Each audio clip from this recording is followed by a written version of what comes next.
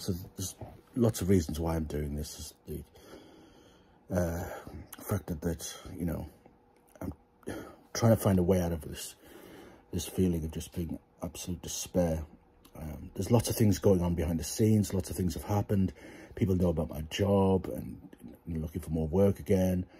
And I know that I want to get better, and I know I want to get back to being as miserable as everybody else.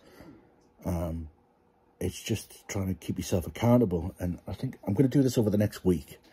And I'm going to try and just document things and see how, you know, I can look back and you know, just see if I can improve myself.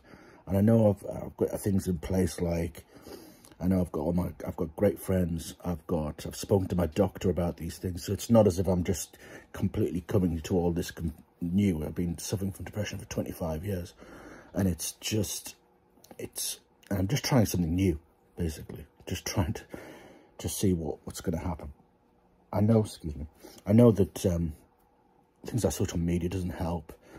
Staying in the house doesn't help. All the different things. I know there's lots and lots of things that people have suggested over the last few months. But I'm going to just try and see how I go over the next week.